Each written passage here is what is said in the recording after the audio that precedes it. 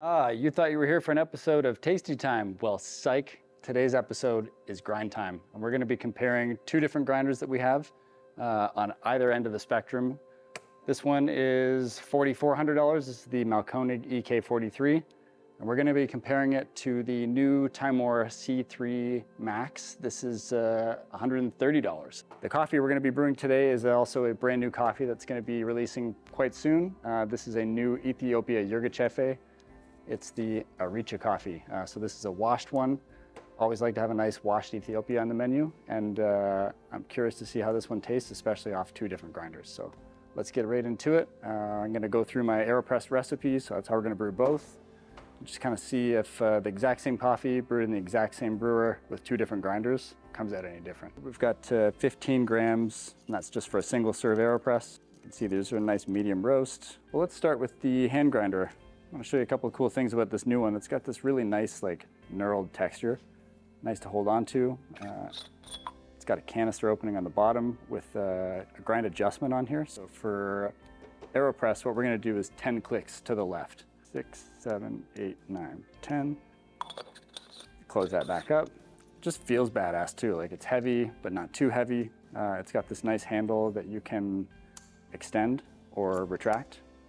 So it packs up nice and light. Really easy to use. And then you just take the top off and add your coffee. So this will hold up to 30 grams of coffee, which is plenty for 2 cups. It's really easy to hold and grind. I find a lot of the hand grinders don't have a nice grip for holding, so you kind of have to squeeze it between your knees, but this is quite easy to use standing up. And the burrs are quite sharp. It's easily cutting through this medium roast coffee, not even breaking a sweat. No time at all. In between espresso coarseness and drip coarseness, perfect for Aeropress. Now I'm gonna grind the other cup of this, but we're gonna grind on the EK. We'll see how long that takes. My guess is 2 seconds. Feels about the same to me, but we'll see how it tastes. These washed Yirgacheffes, they always taste like, or at least they smell very lemony and very citrusy. This one has some really nice floral stuff. I always pick up like jasmine, chamomile, kind of nice fruity tea-like flavors. One of the more delicate coffees out there, and often, for me, one of the ones that just stands out as very unique. Let's see how this one tastes when we brew it in an Aeropress. So simple Aeropress recipe I like is the inverted method, where you actually brew it kind of like a French press, so it gets to steep a little bit longer. This is the one we did on the EK. We'll just pour the coffee right in. And then the one we're gonna do with the grinds from the C3 hand grinder, we'll do the exact same method. This is pretty nice that it just fits right in there. Cool feature I like about this, the bottom is rubberized. So it sticks, it doesn't slide around. And then the other thing I like about this grinder is it does come with a little brush, so you can get rid of any of the dust that's in there. So I've got my hot water ready here. Just need to prep my filters for Aeropress. My favorite way is to just place it in, add a splash of hot water. Just helps the filters stick to the mesh a little bit better. I'm gonna brew both of these for 4 minutes. At 4 minutes, we're gonna actually flip them over and then plunge into the cup. This way, instead of the traditional Aeropress method, you get a little bit more contact time, so you get a lot more body, more complete full extraction. So I prefer this method. There is a risk that you will spill it, so just be careful when you do so. Make sure the cap is locked on tight and that you don't over push when you're extracting your coffee. I mean, I love the Aeropress because it's just so easy to use. It's durable, so you don't have to risk breaking it. These you can just throw in a backpack, take it camping, go for a canoe trip, road trip, whatever you want. And again, it's just the simplest way to make a really great, tasty cup of coffee that's repeatable every single time. I just pour directly into the coffee. You're gonna stir it anyway, so don't worry too much about how you pour or agitate it. And then nice and easy, we're just gonna pop the caps on here. And again, if you wanted to get really, really detailed, you could weigh the actual water as you're filling it, so you get the exact same ratio. Just have a scale ready and you can always brew by weight. I find with Aeropress, your chances of messing it up are pretty low. So if you just want to rough it and freestyle it, you're likely just going to come out with a great cup of coffee. And then you'll see as well, once we finish pouring these, they're going to be a concentrate, so they're going to be a lot stronger than a normal coffee would be. And you're probably only going to fill about like halfway up the cup, so you can top the rest up with hot water. Or if you like it the strength of like kind of a strong Americano, you can just leave it as is.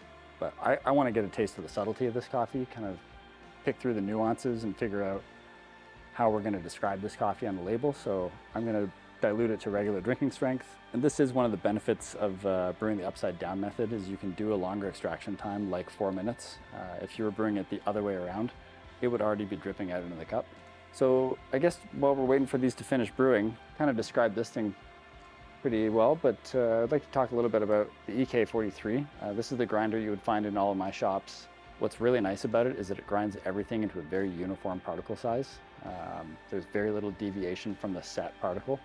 So if you're at number 4, the majority of the grinds coming through are going to be exactly at that setting. So there won't be as many powdery fines or large chunky boulders. The majority of that coffee is extracting at the same pace.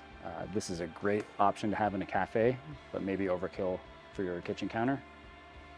Great option for your kitchen counter, underkill for a cafe. All right, 4 minutes is up.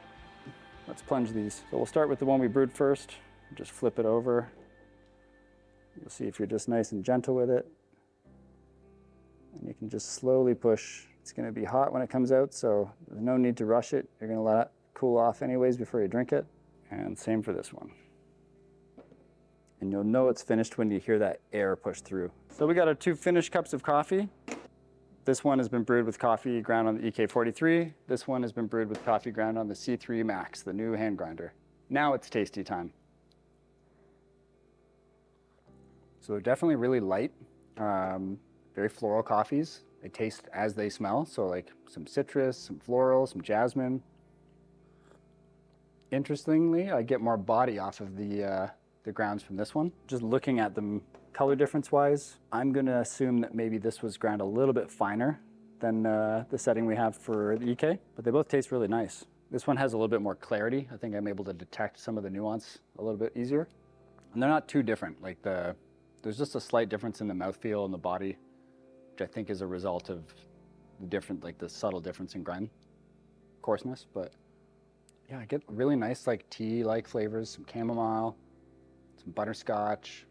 I mean, at this point, it's really hard to pick which one I like better. This one has heavier body, more of a caramel sweetness. This one has more nuance, more subtlety, longer finish. Honestly, hard to say. You could go down this rabbit hole for quite a while. But yeah, I would say immediately the difference I notice is like just in the clarity, like the obviousness of the flavor from the grinds from the EK43 is right up front. This one, I feel like it has to open up a little bit more, but it's pretty nice. For a $130 grinder, it makes this coffee taste great. And the acidity is really balanced. It's not out of control. Something I'm always aware of with Ethiopian coffees is that they can be a little bit on the brighter side. This is really sweet. Very delicate, not sharp. Yeah, really clean tasting. Yeah, that's a really like delicate, beautiful cup of coffee. I don't know, I'll have to let you be the judge. I think for 130 bucks, I'm pretty happy with the results of that. But if you got the budget for it and you want to splash, get yourself an EK43, or you can just pop into one of the stores and we'll grind it on this exact same grinder for you. However you like it. I'm stumped. I'm stuck in the middle. I think I'll buy both.